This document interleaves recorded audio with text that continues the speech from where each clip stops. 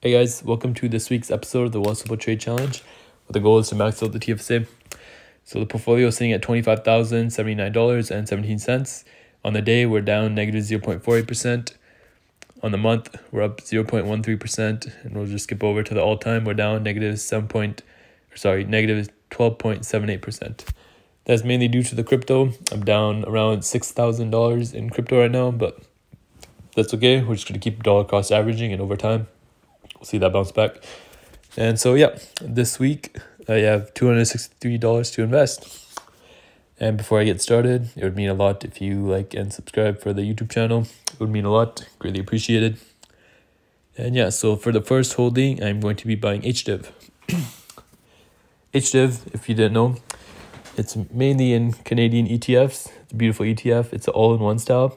So it's got Canadian Financials Yield Maximizer ETF. It's got CI Energy Giant Covered Call ETF.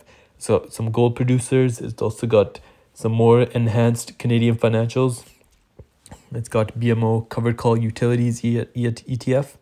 It's got Harvest, the Healthcare's HUTL. It's also got some Harvest Tech Achievers Growth and Income ETF. Overall, this is a beautiful one, all in one.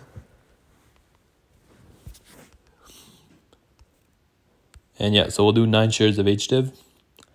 Perfect. And then the rest, I'm going to be investing into HDIF.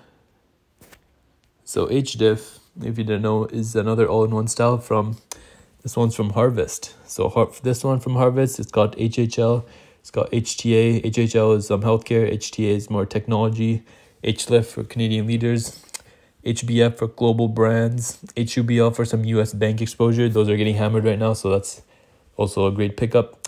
HUTL for some utilities. So this is another beautiful ETF. Let's see how much we can do. Looks like I might get 15 here. Looks like 14 actually. So 14 shares of HDIF. Perfect. And yeah, portfolios looking great. We got a lot of income producing ETFs. Love to see it.